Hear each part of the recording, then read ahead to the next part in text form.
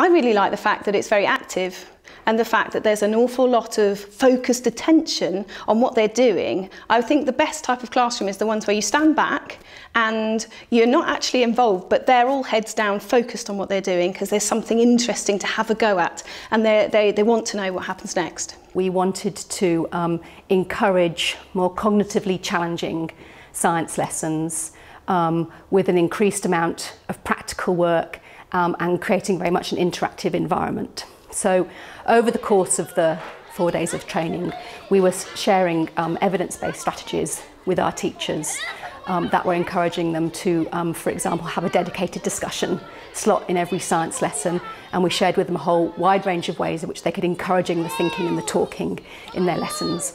We also shared ideas with them for a kind of accessible, practical activities in science that would develop investigative skills, but also problem-solving approaches. The Bright Ideas Time is a dedicated discussion slot that teachers can use in every primary science lesson. And we share with them various prompts they can try, such as the odd one out, showing them 3 or 4 different objects. Which is the odd one out and why? And the why demonstrates their thinking, their reasoning. So this has really challenged the way that I get kids to talk their thoughts. And by talking their thinking, then we get to have all those answers in the room and bouncing around, and then they can debate them before we come up with an answer. Ready, steady, go.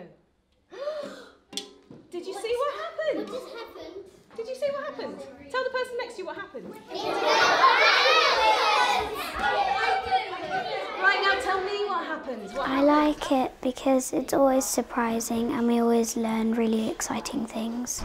This project is about encouraging teachers to help children develop their thinking skills through science, using the content of the science curriculum, drawing upon it and asking them to analyse, think, question, ponder, wonder and be curious about it.